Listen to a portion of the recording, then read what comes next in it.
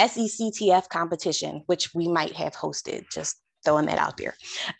She's passionate about protecting kids online through the Innocent Lives Foundation and her fundraising efforts, but also determined to get more young humans involved in every aspect of hacking to teach these critical skills to the next generation of hackers. If you're interested in following her, you can follow her on Twitter at Alethe Denis. That's spelled ALETHEDENIS. And without further ado, I present to you Miss Alethe Denis. Good morning, everyone. I'm going to go ahead and attempt to share my slides. All right, so today we're going to be talking a little bit about, can everyone see my slides? Yes, there we go. All right, so today we're going to be talking a little bit about online scammers, especially those that come to us through social media. And we're going to talk about an incident where I confronted one of these people and kind of dissect that and talk about the social engineering behind their tactics. So advanced slide. So first we're going to talk a little bit about the narrative, and then as we go through the narrative of that scamming attack and how I was able to defend against that and kind of take them to task, then we'll discuss closing as well as some of the social engineering and psychology behind these types of attacks and how you can avoid them. And let's get right into it. So you already heard my bio, so I just wanted to share a couple pictures of me with some folks who contributed to this success in a huge way. Chris Hadnaggy, Whitney Maxwell, and Chris Kirsch, all amazing individuals who you should absolutely follow on the social medias. I would say, most proud of the fact that I've been able to contribute to the Innocent Lives Foundation in a really big way the last couple of years. I just recently did a workshop at B-Sides Orlando that raised over $2,800 for the ILF through registrations for that workshop. And I would highly encourage you to check them out. They essentially identify online predators and then give those dossiers of information on those individuals to law enforcement so that they can take those people and bring them to justice. And so they don't impact the lives of kids online. All right, so quick disclaimer. And I saw somebody in the chat say, isn't hacking illegal? That is a very broad statement. There are many different types of hacking. You can absolutely hack people in the context of a signed SOW with an engagement with a company. I am currently hacking several companies through phishing emails because they asked me to. So that's something that you should absolutely keep in mind. Do not do bad things. Do not break the law. And there are so many resources online right now that you can use to learn how to acquire the skills of hacking. And I can absolutely share those with you if you're interested. Please don't get in trouble by breaking the law, and don't hack the host. You may learn stuff about our hosts today. You may learn stuff about me today that would enable you to compromise us. Please be mindful of that and understand that Critical Insight, my employer, does not encourage anyone, and neither do I, to reproduce or replicate what I've done in this talk. They also may or may not share any of my views and opinions. And here we go. So here's essentially the setup. I had someone that approached me in my DMs on Instagram, and they offered me $3,000 a week. I know, okay, I got the initial tweet wrong. Everybody and their mom let me know, I'm aware. So it's crossed out there. But they wanted to be my sugar daddy and give me $3,000 a week. So I thought, you know, this is pretty hilarious. I literally have in my bio on Instagram who I am and what I do. So I tweeted about it and I was like, you know what? Shall we play a game? So I decided I would essentially out this person as a fraud. And I went ahead and I used the images that they were sharing on their Instagram account to find the actual owner of these pictures. So I did a Google image search, used the pictures that they were sharing on their fake Instagram profile that they'd stolen from this individual, and figured out that Scott Yates was the actual person who owned the images and had a completely separate account. So it was very likely that this guy was not Scott Yates. So I decided I would engage with this person and just try to see if I could understand more about what their goals were, what they were going to do to try to manipulate me, and then use this experience to educate folks on how they can avoid these types of scams.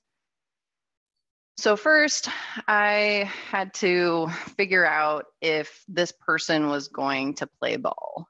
I asked, what does this look like exactly? Like, what do you expect from me to give me $3,000 a week? That's kind of a lot of money for just some friendly conversation. So he took a little while to respond. It actually took like a day for him to get back to me. And initially, he wanted to know about whether or not I was married. And it seemed like I was busy. And I think he was trying to escalate the timeline there, going, oh, you must be too busy for me. And then kind of removing the opportunity slightly, pulling back so that I would then leap into trying to, get this money out of him. So he says he works for a trucking company, and that's important later on, but he says he works for a trucking company and that he owns a grocery store and inherited a car auction company. Then he starts laying the compliments on, oh, you're so beautiful. Are you married? Do you have kids? Seems like you're busy. Text me when you can. Lovely. So he's already using pet names to try to build rapport with me, which is kind of gross, but here we go. So I said, yeah, I'm just super busy at work. And I will tell you, I didn't lie at any point during this conversation. And I was very careful about that because this is my real name on my real Instagram account. Everything is legit. And so I didn't really want to poke the bear to the point where he would want to retaliate against me. And I say he only because that is the avatar of this person. It could be a number of different genders, who knows, a number of different people, in fact. So we're just going to say he for the sake of ease based on the profile that they created. So now I legitimately had to respect some of the skills there. And I decided we should probably break this down from a social engineering perspective as we go through and see how this person is going to try to manipulate me to do what they want me to do. He's looking for lonely people that need money. He's already dangled the bait. And now he's trying to figure out if I'm married or if I have kids, and sort out whether or not I'm going to be easy to manipulate into this scheme, whatever that scheme is. At this point, I didn't know. He also told me what he does to see if I have a job and if I earn money. So if I was, young and work somewhere that maybe wasn't paying more than, say, minimum wage, that's going to be somebody that's a lot more vulnerable to this type of attack, somebody who can be easily incentivized by a large or significant amount of money, especially on a regular basis. So he talks a little bit about going to the gym and then says that he's in the military at a base in Tennessee and that he's been there for 6 months. And that he's glad to talk to me because I seem amazing. So again, he's trying to build rapport by endearing himself to me. He says he's got a lot of ladies out there that want to be his sugar baby. But after the first payment, they all just, turn into jerks, is essentially what he was getting at. So he wanted to make sure that I would not turn into a jerk, which I thought was pretty hilarious. So I said, I'm still stuck at work. And, I'm so sorry you've had such a bad experience with all your sugar babies. That sounds so tough. And then I asked him what kind of hobbies he was into. And I want to stress, this guy is really bad at this because he's only talking about himself, which I find hilarious. And so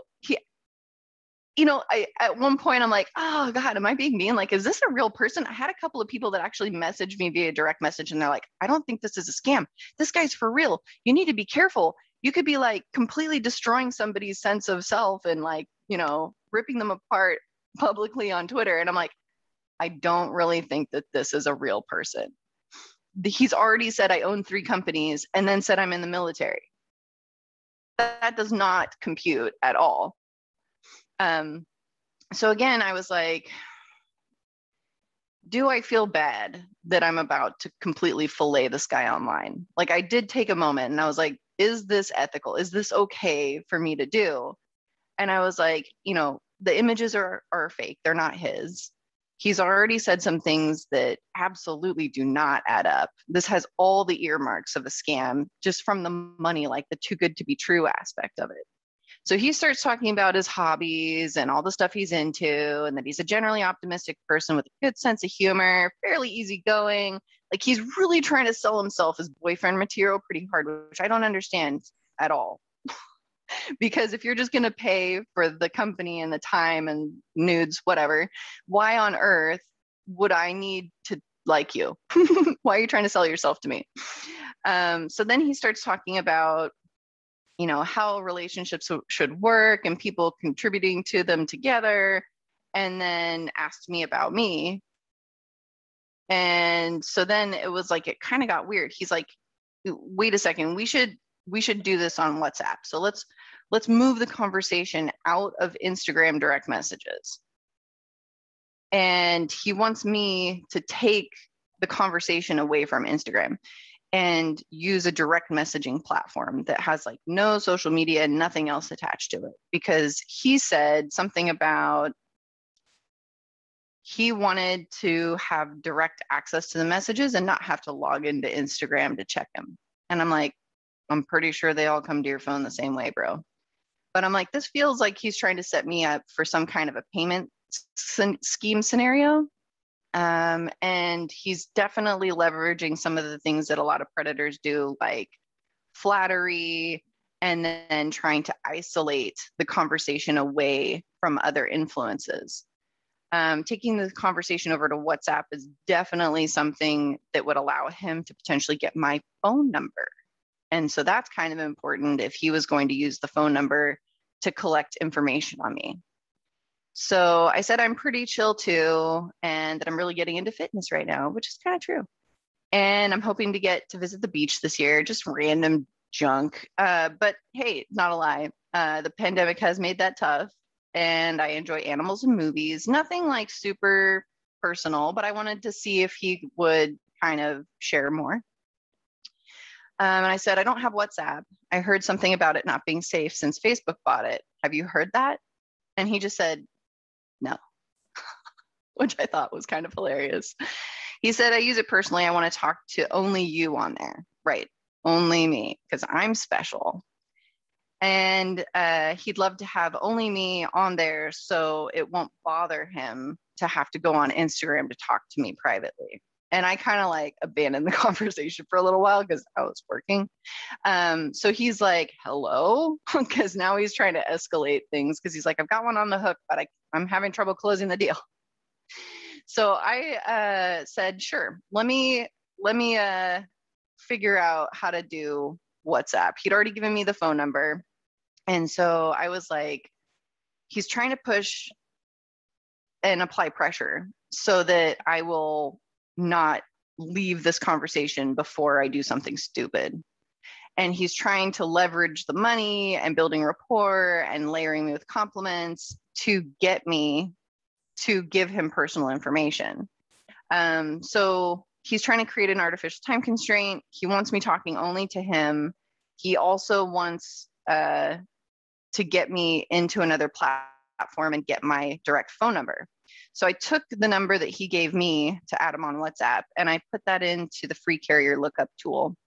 And I determined that his number came from not a carrier like you would expect, like T-Mobile, Verizon, AT&T, something like that is what I would expect from somebody who was in Tennessee.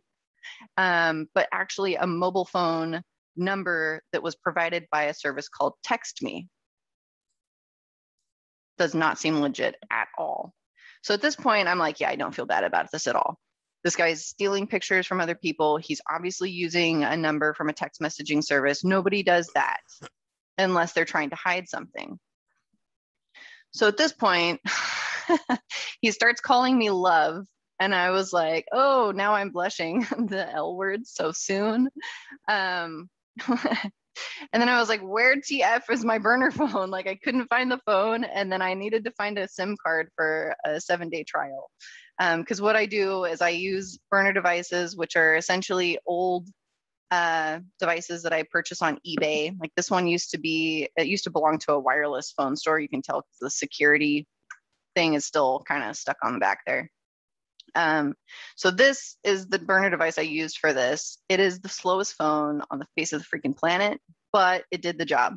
So I got a SIM card from T-Mobile. We'll talk a little bit about that later. But at this point, he's already layering on the love. He wants me to know, or he wants to know when I get off of work. He wants to know if he can have my number so that he can text me. And then he wants me to set the app up. And he was kind of getting a little bit frustrated. And he's all, be safe out there. Anyway, so at this point, I abandoned the conversation because I'm like, I need to find the phone. I need to set up the phone. And I don't really want to talk to him anymore because I'm going to have to delay until I get the SIM card set up. So I kind of abandoned the conversation again for like overnight. So then he starts sending me messages on Instagram and liking like every picture that I had on Instagram to kind of get my attention. And then he's like, what did he say? All right, darling, I'm going to be waiting for your next text before bed. Can't wait to see more beautiful pictures of yours, and I'm going to be sending you mine too. And I was like, ew. So he's layering on the compliments again, and he's trying to endear himself to me, and he's trying to stay in my universe by engaging with my content online. And let's see, what else was I learning at this point? I think we just talked about the fact that he could technically be any gender. So I read all the messages and I left them read so he could see that I saw them and read them, and then didn't respond on purpose. Tomorrow, the day after, I was going to be super unsure about this whole thing and kind of position myself as, oh, I don't know what to do. This is so crazy. I've never done anything like this before. So then I expected him to try to incentivize me and apply a little bit of pressure to influence me to cooperate by assuring me that it's fine and he cares. And here we go. So the next morning, he approached me. So he's all, good morning, sunshine. And I'm like, hey, sorry, I disappeared. I had a really stressful day, which I did. That day was not good. Received an unexpected bill, very bad. And I'm pretty stressed out at work. How was your night? So at this point, I was like, I'm just going to go for the super shy, naive girl thing and just be like, oh, I'm stressed. Money is hard. I've got this massive bill. It really was a massive bill.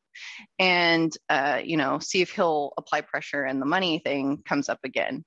So at this point, I was like, do I feel bad? Like, again, let's just check my ethics here. I say I'm a cyber risk and InfoSec consultant on the profile through which he contacted me. And I say I'm best known for winning a black badge for a social engineering competition. No, I don't feel bad. He should have done his homework.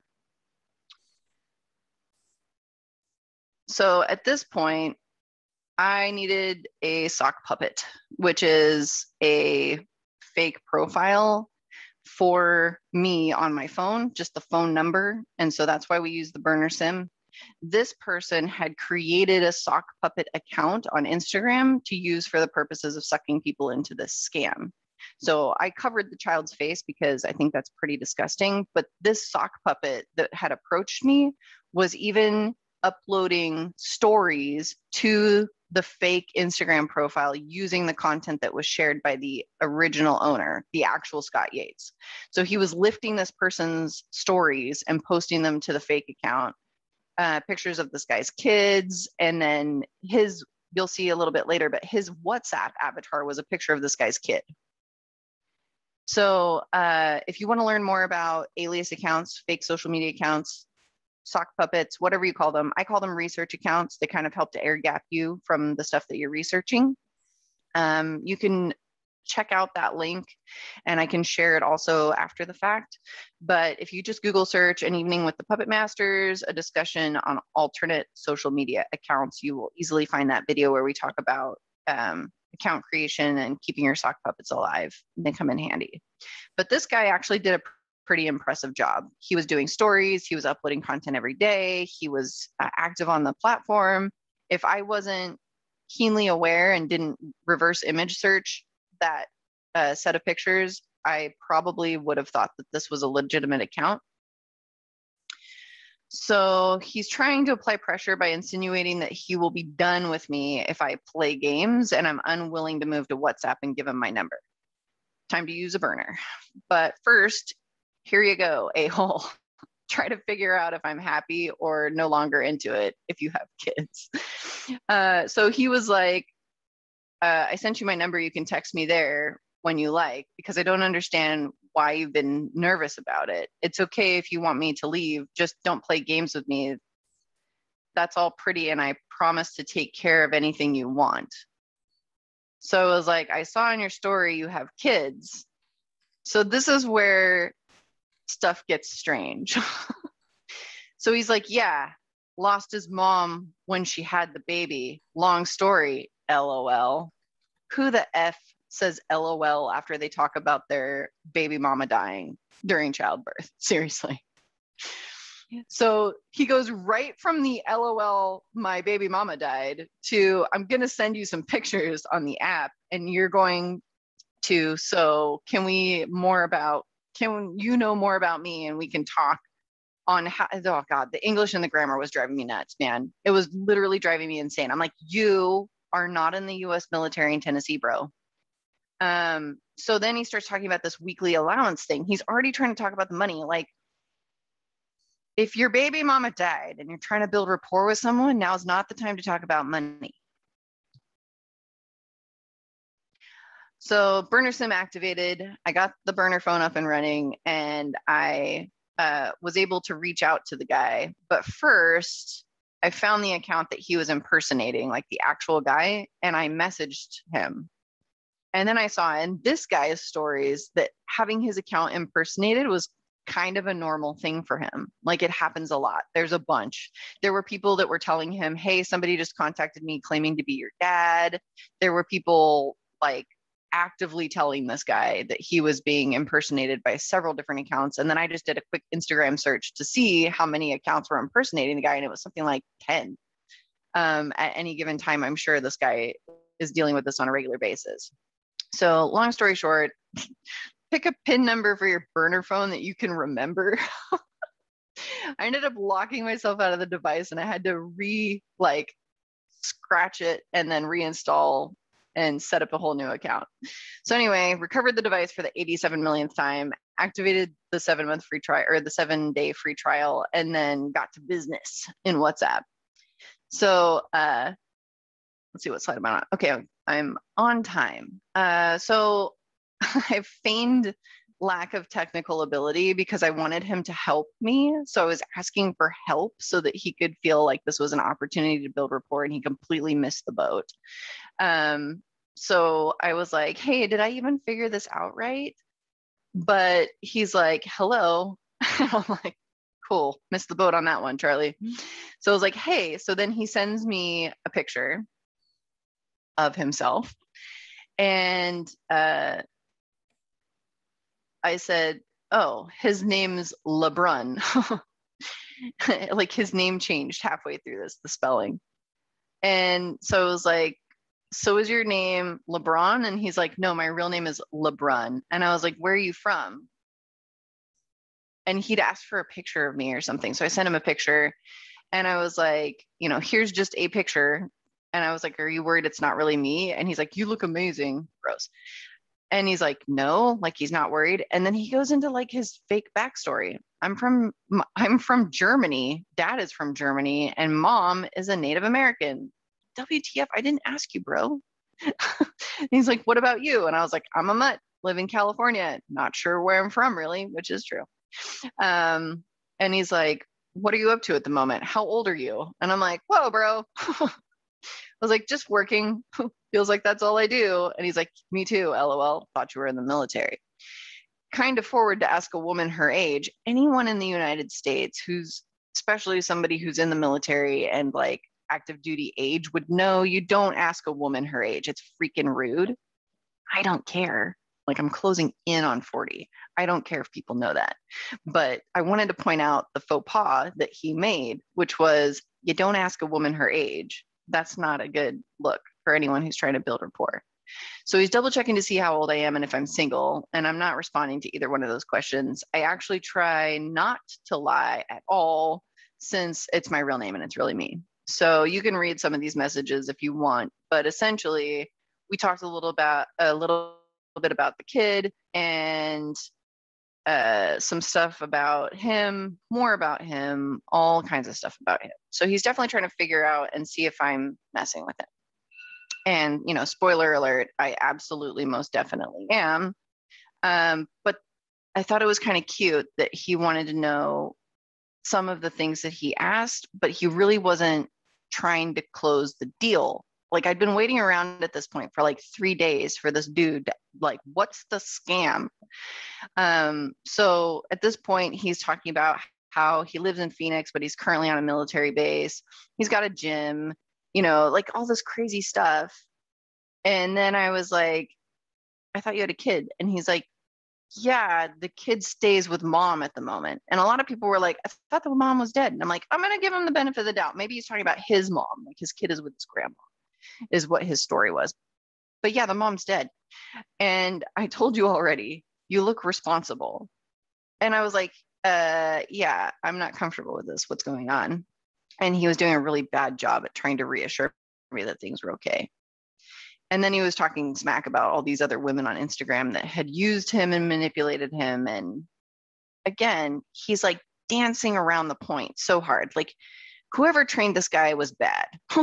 He's definitely not good at this job. So kind of failure to launch. I got bored. Let's throw a wild card. I'm too tired to redact the stuff. Go report his account on Instagram. So I went to go try to report the account, and it was like, is this impersonating a person you know? And I was like, sure. And I was like, is it impersonating a celebrity? Sure. Because I mean, the Scott Yates guy has a pretty big following. Nope. I could only flag a celebrity being impersonated if their account was verified. And actual Scott Yates' account is not verified. So he's failing to like get this off the ground. He is not closing the deal. He's not asking for the sale, so to speak. And it's dragging this thing out way long. He's completely failed at escalating the timeline or applying any artificial time constraints. Like, hey, I got to get your, you know, whatever it is before the end of the week if you want to get paid. Like, there's nothing here. Like, he's just blathering on. And I was getting a little frustrated because I'm like, dude, let's go. So he failed to build trust and rapport big time. Everything was very surface level and like immature, in my opinion. He's using compliments and he's not really like stylizing this experience for me. He's not tailoring any of the conversation to me. He's done no research on who I am, clearly. And he's really not trying to learn about me. If you want to build rapport with people, it is not about you. Like, ever. It's about them. You ask them questions about them. You let them talk about themselves. You compliment what they like, have, think, and feel. And you make yourself secondary to the conversation. If you want to build rapport, you're talking to people about their priorities, their goals. You're seeking their thoughts and opinions. You want to, you know, essentially make the entire conversation about them and get their, you know, endorphins going and their brain firing all the happy juice because they get to talk about themselves. And this guy really, really failed at doing that. So he's likely working on dozens of different people. At this point, I was like, this experience is so like cookie cutter and it's so like broken in different places. It's not really a straight line. It's just kind of dancing all over the place. So I figure I may be dealing with multiple people, or I may be dealing with somebody who's just completely overwhelmed and they're trying to tackle too many of these scamming attempts at one time and they can't remember what they said and didn't say.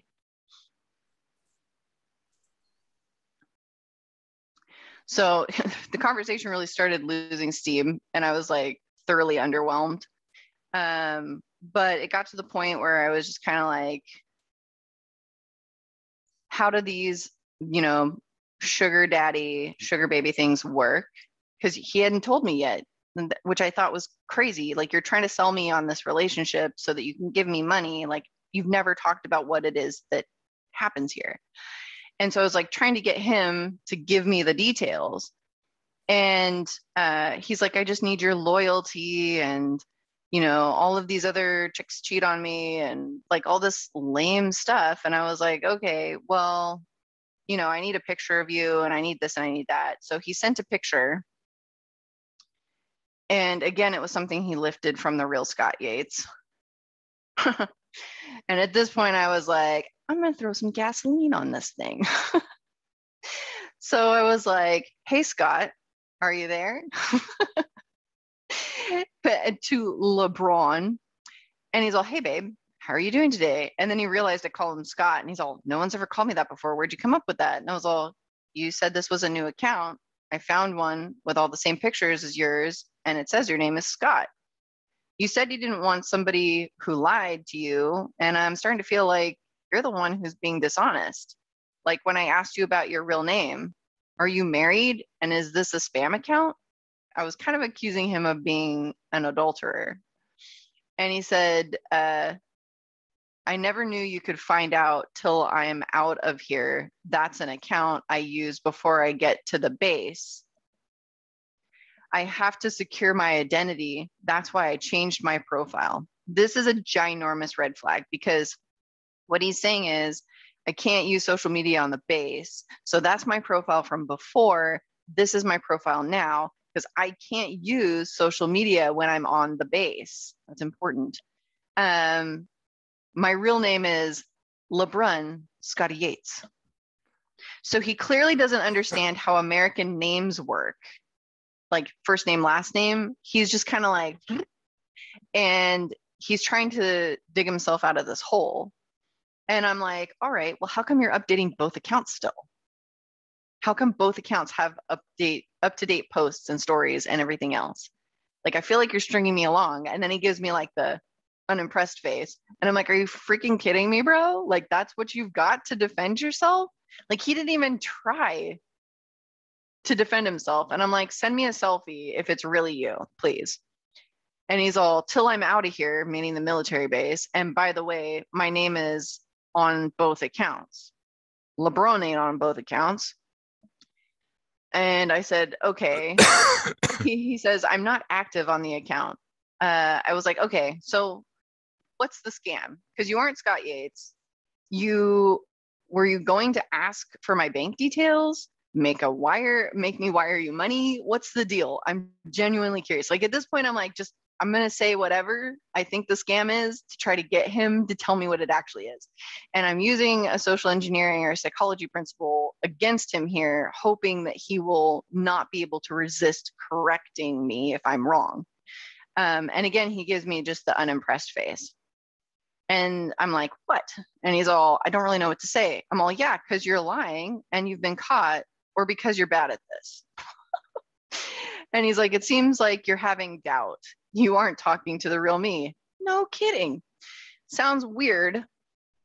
And I think I explained. So he thinks he's fully explained who he is, and he's totally confident that this is fine. It's okay if you don't believe me, LOL, because I can't get out of here right now because I want to prove myself to you. I'm real. So he's saying he can't get out of the military base. And I'm like, bruh, you're texting me right now. So I'm supposed to trust you after you lied about your name. Meanwhile, Scott Yates updated his account with that sweatshirt hoodie selfie you sent me on March 14th. And he uploaded a new selfie 3 hours ago. So I call bullshit on you not having access to your own account. And he's all right, go on. And I'm like, sure, let's do that. I said, you need to profile your targets a bit better. And he's like, what does that mean? If you don't believe me, go on and talk to the account then. I said, I am. He said, you're an imposter, the real Scott Yates, that this stuff happens to him all the time, that you're a scammer. I just don't understand why you'd promise $3,000 a week and never try to close the deal. What were you waiting for? You're focused on all the wrong things. You tried to do what you tried to do to me. I teach other people how to do for a living. And at this point, he's like thoroughly confused, I can tell. So now he's like a different person, I think. At some point, this changed because I said, spill it. What's the play? Maybe I can help you for next time. I'm trying to say I'll help you do this better to see if he'll tell me what the heck the scam is. He's all, sorry, I just opened the account because I need a sugar baby. You can send me your driver's license and social security number. What? So I can add you to my weekly payment roll. payroll is what we call that in this country, or you keep doubting if I'm the one in the pic. Yeah, I'm going to keep doubting it, bro. So this is an identity theft scam then? Yeah. So I don't believe you are who you say you are. I'm not going to change my mind. You live in India? And he's all, no, Korea, but I'm from China. So bam, like I got it to work. I told him something wrong. He could not resist correcting me. So he admits that he's in Korea and that's where he's running the scam from, but that he's originally from China. I said, oh, that makes sense. You have great English. So now I'm complimenting him because I want him to keep talking to me. And he's all, thanks, LOL. So I didn't just ask where he was. I suggested a common option for where a lot of these types of scams originate. And I wanted him to correct me if I was wrong, or just have an easy way to say yes. Like if he was there, it was easy for him to say yes, rather than where are you? I'm making it super easy. So it's like a knee-jerk reaction. I get the answer one way or the other. This is something that you can use, and I will dare you to do it later today. But you can test this theory by asking somebody what's their birthday. Like, your birthday's in August, right?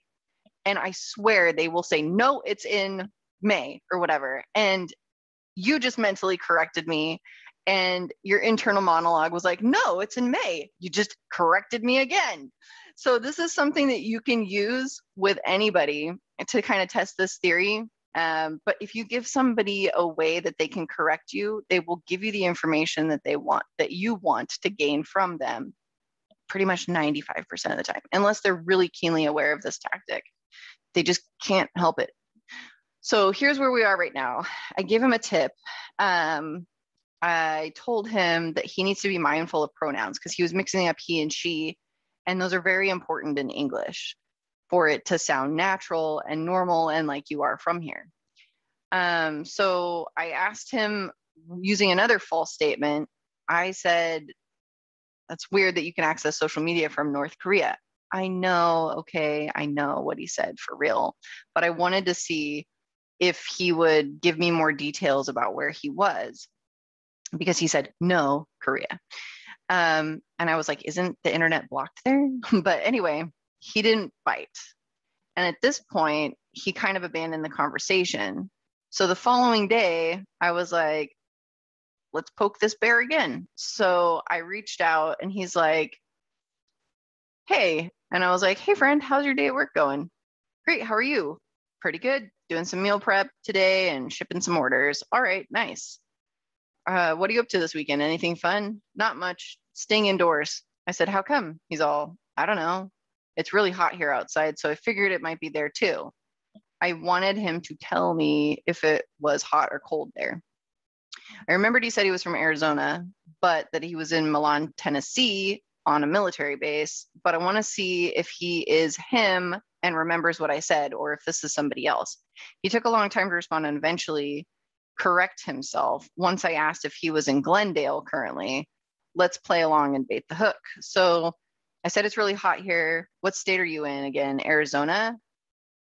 Because he said he was in Tennessee and I wanted to see. So he corrected me and said, nope, I stay in Glendale with my family. I said, are you there now? He said, I'm in Milan, Tennessee military base. So he backtracked and then corrected himself. Said, oh, that's right. It's going to, I was going to say, pretty sure it's over 100 in Arizona right now. So I feel silly asking, but how does the sugar baby thing work? Never done anything like this before, which is true. So we moved on with new person. And he's like, let me know when you want me to add you to my weekly payment. So once you being honest and genuine with me, we have a deal. How do I know I can trust you? Seems like a deal too good to be true. And he said, and it's your wish if you want to send me some nude pics, that escalated quickly, or videos just to keep me alive. And I'd love that. And I'm like, gross. And so I said, no, I'm blushing. You'll keep them to yourself? I'm sure. I pay some of my sugar babies $3,000 some years back because they made me happy, but end up effing up. I said $3,000 a month because I wanted to double check. They said a week in the beginning. So I'm playing kind of like, have I disappointed you? Because I want him to jump back into this thing. And I was like, well, why are you so depressed? Lonely? And he's like, eh. And I was like, did I make you mad? And he said, just because I'm on base at the moment, not at all, love. Can you send me one more cute pictures of yours? Yuck. So I sent him a picture, note the DEF CON t-shirt. No makeup, just chilling at home watching TV. Have you ever watched Burn Notice? He did not pick up on that at all because he says, no. So he like completely lost the point of all of what I shared with him. And he's just like blinded by the tattoo. And he's like, no, I want you to know I don't need your bank information or money because you can get money from me. And I'm not the type, all you just have to do, make a selfie to verify your face before adding you to my weekly payroll. It's so hard for me to read this because it's so bad. So he's like, nope, have never watched that show, but nice tattoo. So now he thinks that I'm on the hook again and he wants to talk, probably why they switched from Instagram to WhatsApp to get a verbal line of communication going. He wants to actually speak to me on the phone. And at this point, I was like, I'm drawing the line. I was really curious and I was kind of tempted to do the phone call because obviously this is not my actual number. But it felt super uncomfortable. But I wanted to hear if he had an accent because that would have been like level 1,000 hilarious. Especially since he's from Germany, right?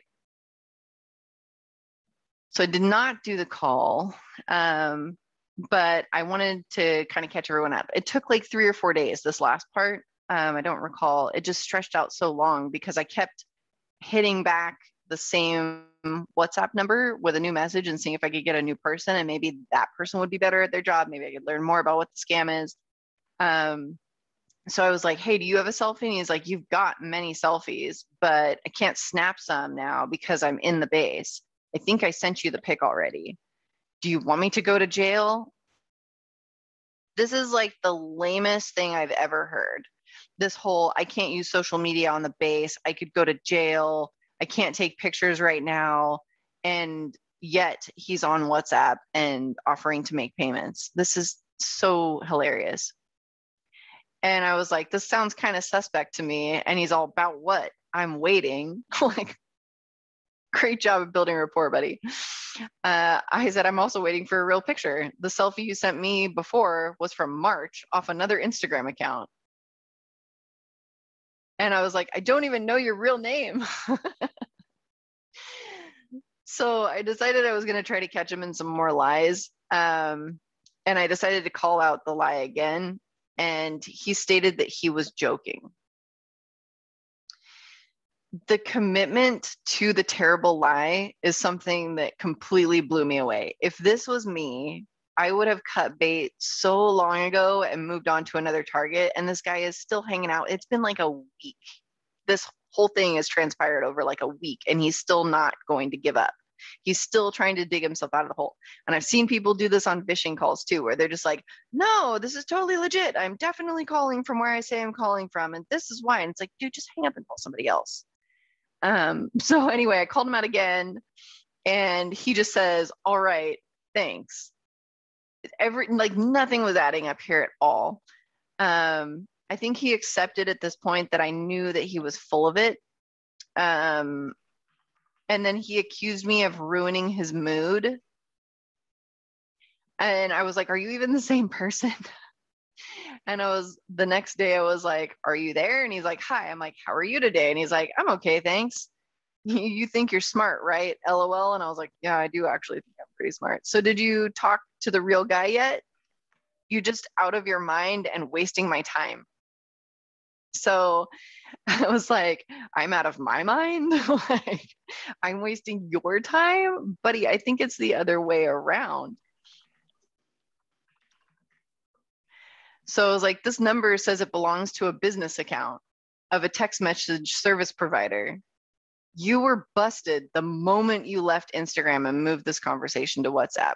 WhatsApp busted him. And I didn't point this out in the beginning, but as soon as I joined the WhatsApp conversation, it said messages and calls are, encrypted end to end.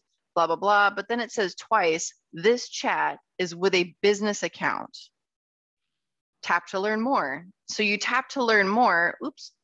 Whoops, go back. You tap to learn more and it says LeBron is registered as a business account. There's no personal user of WhatsApp where this would come up.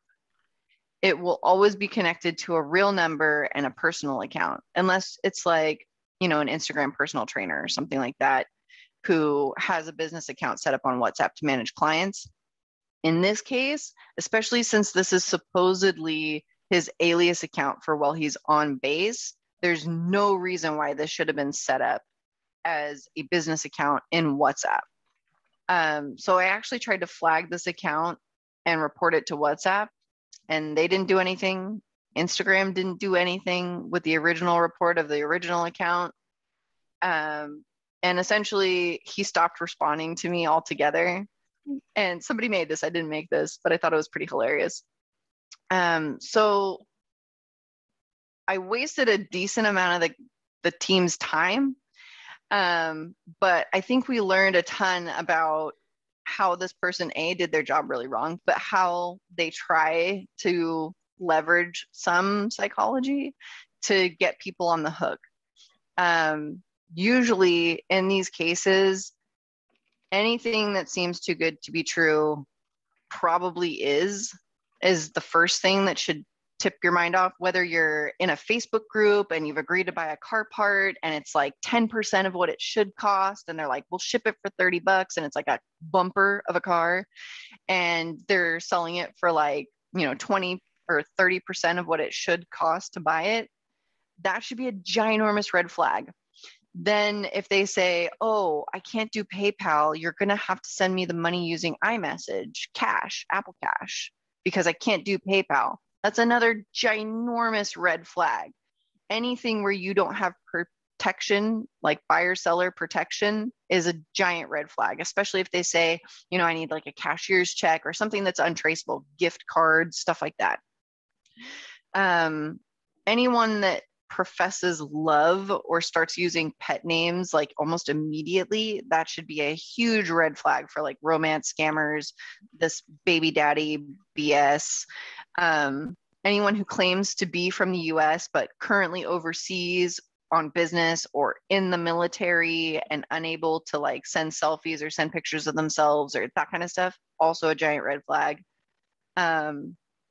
If they try to move the conversation from where they originally reached out to you, and if they in fact reached out to you rather than you reaching out to them, it's another dynamic that you need to be mindful of.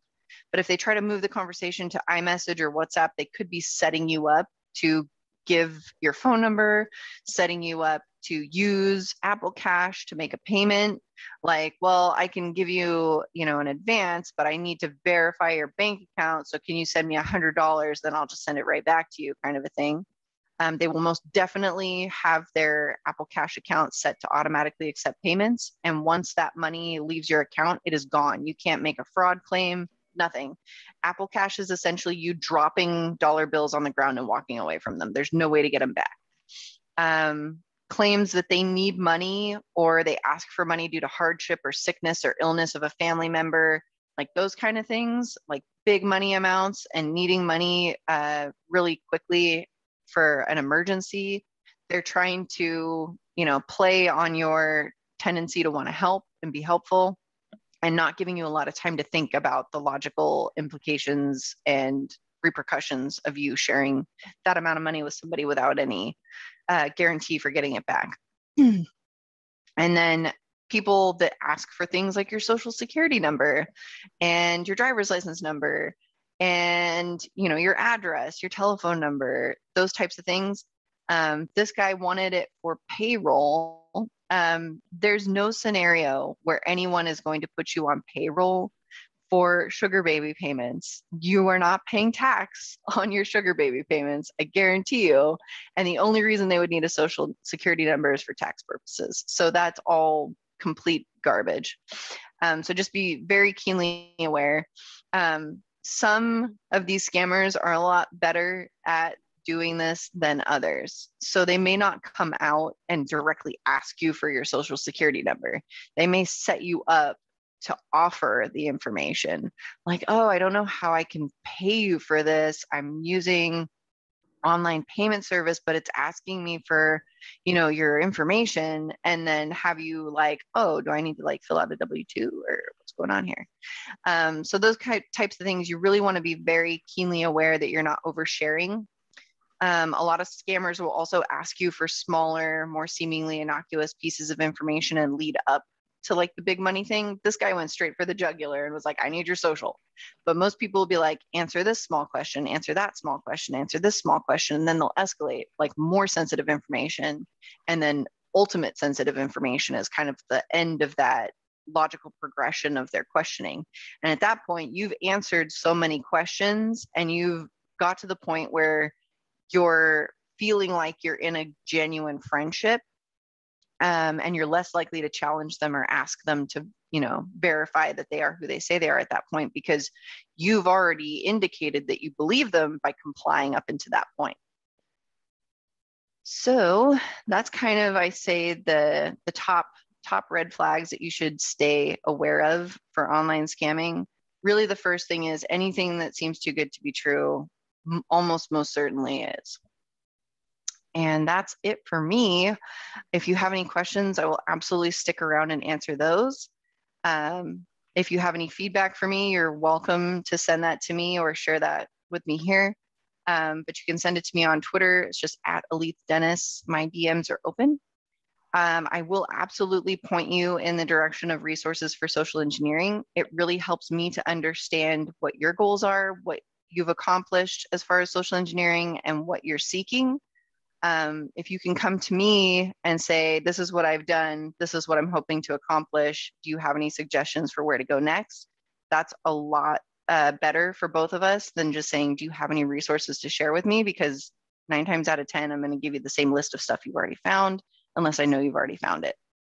And then I would also say that if you are wanting to get involved in your community and in social engineering specifically, I would encourage you to reach out to conferences and things where those topics are being discussed, and get involved with your local groups virtually until we can be in person. But DEF CON groups and other online groups can help you to get more familiar with the content, and also make some great networking happen to where you can learn more from folks that are also interested in the same things. All right, thank you, Alethe. This was a really great talk, like really interesting. Is there anyone in the room that has any questions? Feel free to unmute yourself and jump right in.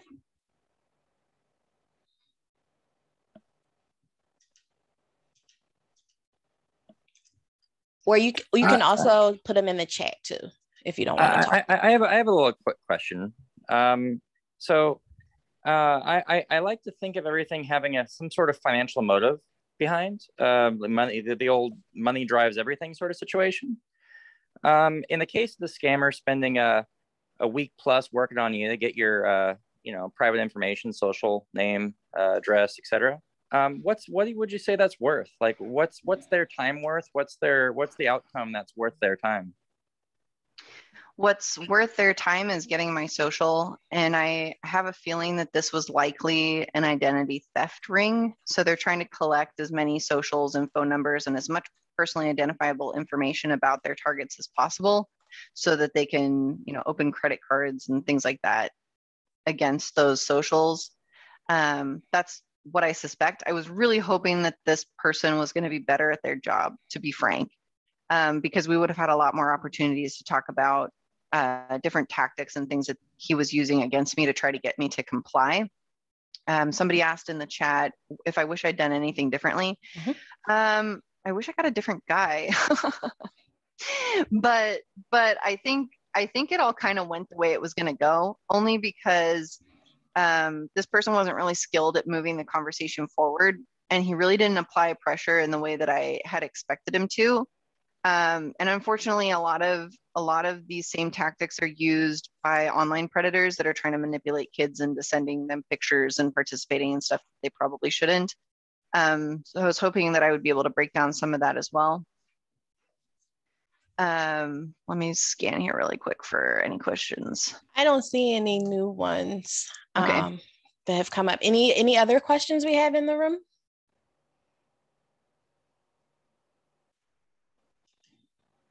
Oh yeah. So Okay. Instagram, like, they're not very good when it comes to like reporting stuff. So like most of the time if we report stuff to Instagram, they really don't care much. So I was wondering if you come across, someone like that, like what are some other ways you can report the person? It's tough. You can go the traditional route and report it to the social media platform and just keep reporting it until they take notice. I don't know that there's anything that you can do as far as like being a social media vigilante to get it taken down.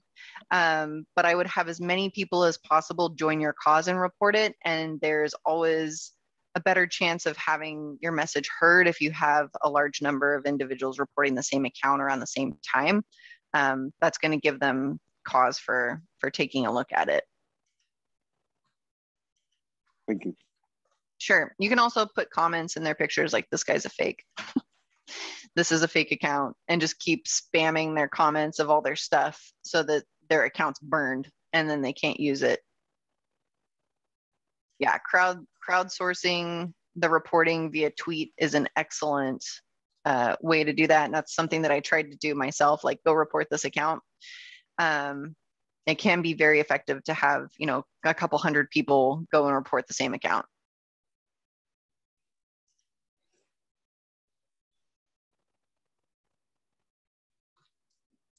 Anyone else? We still have a few more minutes free. We just got another one. How would you recommend seeking employment for your profession? This is a question that I get all the time. It is pretty tough to get a job as a social engineer. I'm not going to lie. You really need to figure out how you can work social engineering into the context of another more broad role that suits your skill set. I have kind of talked about this a few times on various podcasts. So I would absolutely recommend checking out the Hacker Factory podcast with Philip Wiley. I just did a podcast with him about how folks can get into information security, and it's all kind of the same method. The best way to get a job doing social engineering is to have a list of skills that meets the requirements for the job that you are trying to get. So if you have an idea of what kind of job you're trying to get, I would encourage you to go on LinkedIn, Indeed, Glassdoor, look at job postings for that job title and see what skills and requirements they want, and then try to make your resume match what they want. You don't have to be like super obvious about it, but if they're specifically asking for certain skills, gain those skills and then add them to your resume as you go. You want to get into a role that's going to allow you to use social engineering. Typically, those are going to require a little bit of pen testing capability, red teaming capabilities. A full-scale pen tester would use social engineering. And you can look for, if you're just starting out, entry-level roles that will allow you to kind of get some on-the-job training. You can start off in a SOC and move your way through being a SOC analyst into consulting.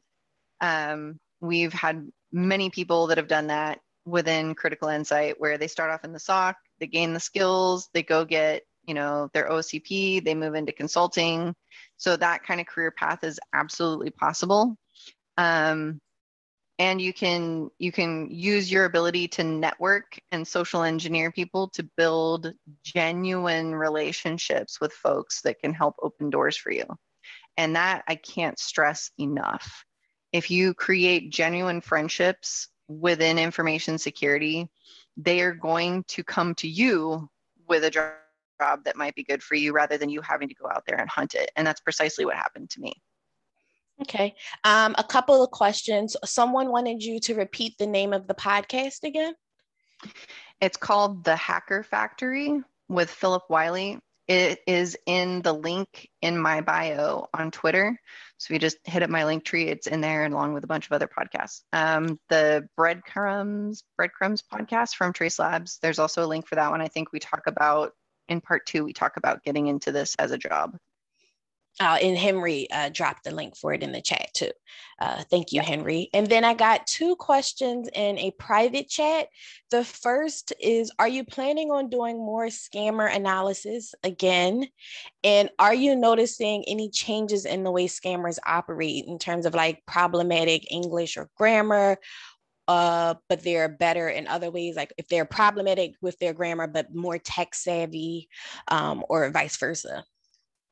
So I don't know if I'll do this again. I think if the opportunity presented itself, I might, only in the hopes of getting somebody that was a little bit more efficient. Maybe we could break this down a little bit better in the future. But as far as like improvements, the thing that I want to highlight is that these scammers are moving from email, where everybody's kind of got their guard up and they know about phishing emails and they understand about the Nigerian prince pretexts and Todd from IT and all that stuff. They're kind of moving this stuff off of email because it's untrusted, and they're transitioning over into social media, like with a vengeance. So anything that comes to you through your LinkedIn direct messages, your Instagram, Twitter, anywhere that you are on social media, you should kind of be a little guarded with how you communicate with people that approach you, especially if you've never spoken to them before, if they're in your DMs offering you something, even if it's a job. And I know that that's tricky, but I had an incident last year when I was job hunting. I set my LinkedIn to open to work, and I had a recruiter from a ginormous bank reach out to me, and I checked the profile. It was a legitimate paid recruiter account on LinkedIn from a person who had a full history of activities on LinkedIn. It was 100% a legit profile. And the message that they sent me was, I've got the perfect job for you. We just need you to apply for it. Go check out this job rec. And I was like, oh, wow, that's so neat. So I clicked the link and I did it from a device that, whatever. So I clicked the link and it took me straight to an Office 365 login page. And at that point, I'm like, oh, yeah, this is definitely a fish. They didn't tell me the job title. They just said it was perfect for this mystery job, right? So that's kind of your first clue, is it's very generic messaging. And then getting hit with an Office 365 login page, they're trying to fish my O365 credentials from me to view the job rec. And doing it from a legitimate recruiter account, like a paid LinkedIn account that they had compromised.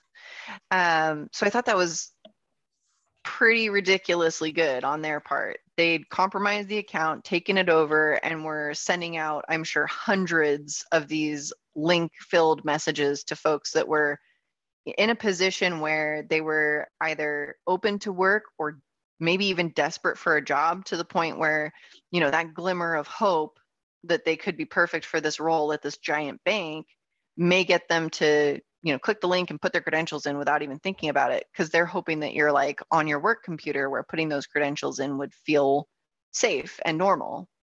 I had a client last week that they had a person within their organization who clicked on a phishing link, put in their Office 365 credentials, and then went as far as to approve the authenticator app request for the multi-factor authentication, just because in the context of their job, this felt normal. And the pretext of the email was good enough that they just thought, yeah, this is fine. I put my password in, I got the MFA, I approved that, we're doing our job, everything's fine. And I want to stress that, just because you have multi-factor authentication does not mean that you're safe from social engineering. And I even had the client say, like, why did this happen? We have MFA. This is supposed to be the answer.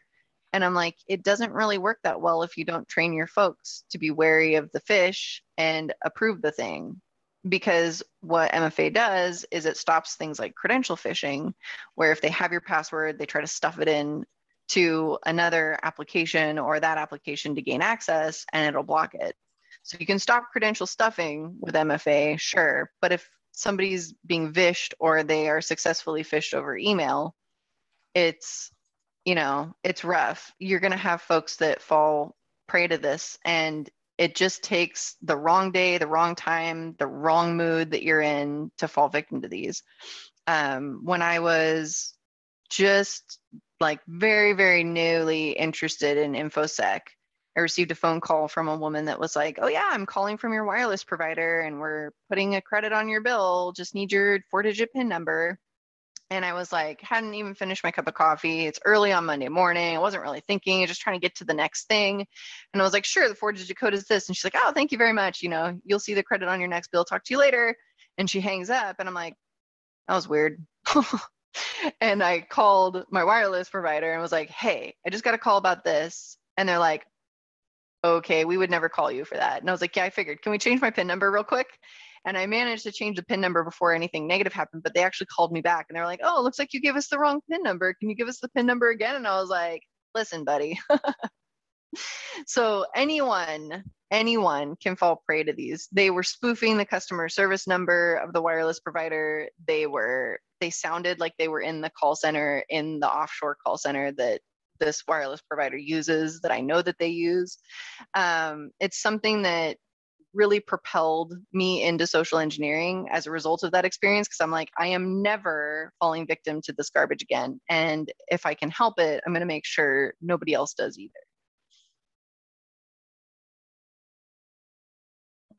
If you wouldn't mind, would you mind giving another example or two of how social media-based social engineering attacks affect the corporate environment?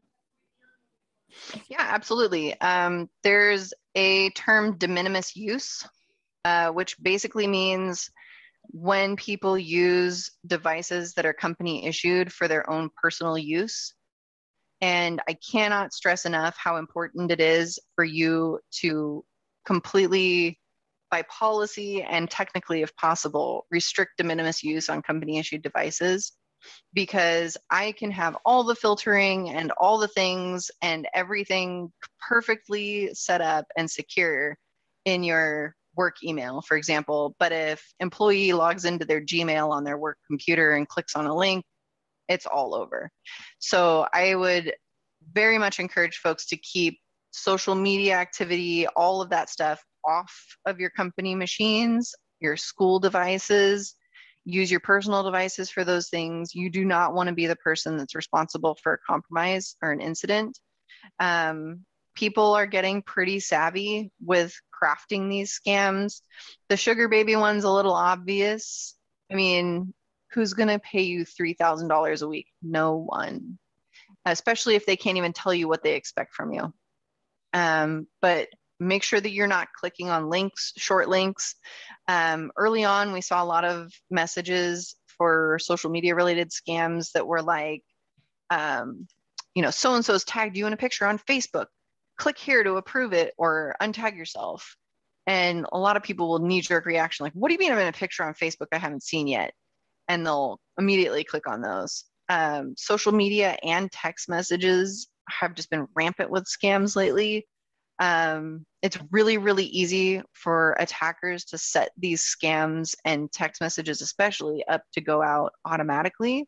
And they can really automate the entire process and just hit a giant list of, you know, successive numbers and just spray and pray. Somebody clicks on a link. But for social media scams, I'd say a lot of them really focus on the romance angle. For things like Instagram, I would also be a little bit weary of folks that are selling things that they don't allow you to pay through a payment method that gives you buyer protection and seller protection. Like if you're going to pay with PayPal, make sure you're paying with goods and services. Do not pay using friends and family. If they say, well, you can't pay with goods and services because I don't want to pay the fees, say, sure, I'll pay the fee. It's like $4. I'll pay the fee and send you the money, goods and services, because you want the buyer protection. And the reason for that is if they don't send the thing that you bought, you can go back to PayPal and say, hey, they were supposed to send me this, file a claim, and they'll pull that money back and give it back to you.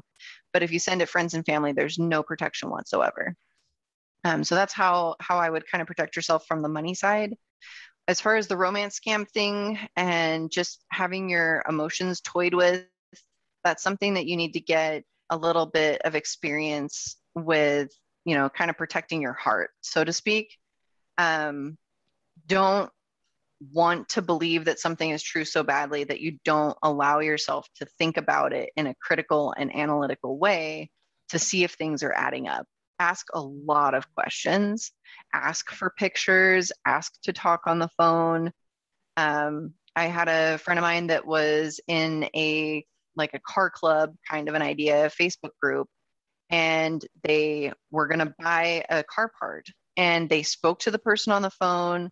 They were super excited about buying this car part. It was such a good deal, and they got nearly to the end of it, and they're like, okay, now they've like dragged this thing out for like 2 days, and they're like, you know, here's the price, I just need the money and I can get this shipped to you. Here's a picture of the item sitting in my uncle's shop, and here's a picture of me, and this is where I am, and you can call me on this number, and like all this stuff added up.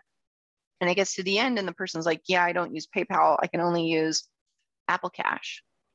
And they're like, okay, well, I have never used Apple Cash before. You know, I guess I can do that. So they set up an account, put a debit card in, and sent the cash. And the following day, they find out that 10 other people across 2 or 3 other car parts groups got scammed by the same person to buy the same bumper. And they were all scammed out of large amounts of money, like $750, $850, $900. Like this person cleaned house in an afternoon. And it just left the person that had been scammed feeling completely sick to their stomach, because, you know, you try to file a claim with the bank and they're like, there's nothing I can do here. This isn't fraud. You gifted the money to them essentially, which is even worse. So as far as social media scams go, just guard yourself. It's too easy for humans to feel like they're part of a tribe and attribute trust to the people that are in the same tribe. So like you're in a group for people that like chickens, I automatically attribute the trust that I have for myself as part of that tribe to all these other people. I trust them the same as I trust myself because we're the same, we're in the same group, we like the same things, we have all this stuff in common. And then you layer on the fact that most people trust large companies like LinkedIn and Facebook and Instagram. They trust them. So that trust kind of gets inherited to any of the users that are on the platform. Unfortunately, you're more likely to trust a message that comes to you through social media than you are to trust a message that comes to you through email and sometimes now even text message. So that's something to just kind of keep in mind. And I'm going to wrap it up there because I know we've got 3 minutes left and I want to be conscious of everyone's time. So I think we're going to stop the questions just because it's so close to the end. And I know we have a few folks in here who have to get to another class. But I would like to say thank you for coming. This was super interesting, super cool. I'd also like to thank all of the other cybersecurity professionals that came in. I saw a lot of people shouting out their DEF CON teams and everything in the chat. I know we have the founder of Racist Cybersecurity in here, Mr. Bellardo. So thank you so much for coming to join us. And please, if you are interested in learning more about this, please follow up on the resources that both Alethe and Henry shared. And don't forget to follow her on Twitter for more exploits in her social engineering. So with that being said, I'm going to let everyone go and have a good day. Thanks, Alethe. And enjoy your weekend. Thanks so much for having me. Thank you so much for coming. This was so entertaining and have a great insightful. day, everybody. All right, everyone have a good one. Thanks, you too.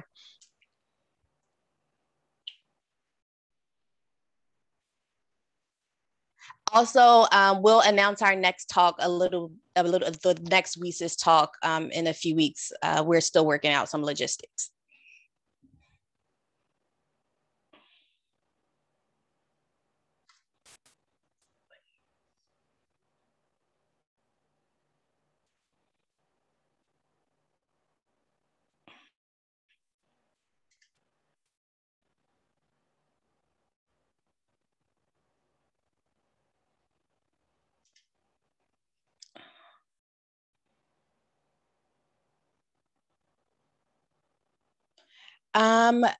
I'm not sure when the recording is going to be available. I have to work out the logistics with Dr. Reggae, but I'm sure it will be soon.